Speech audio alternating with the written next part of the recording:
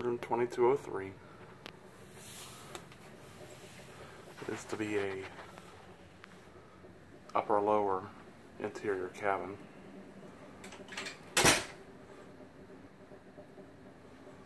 But they don't have the upper. They'll just convert the couch over to a bed for a second person.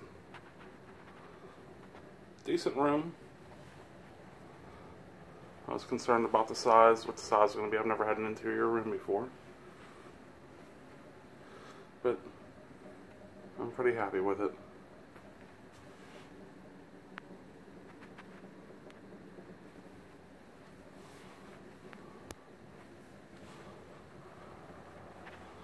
And typical Carnival bathroom.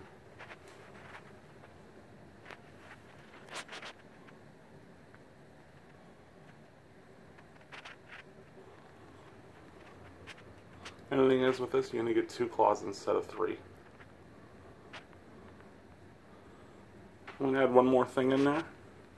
If you like to drink beer, you want to try their brewery, I suggest getting the Growler. It's $48 to get it, including the first fill, then it's $16.75 from there on out to refill it. I think it's a pretty good deal.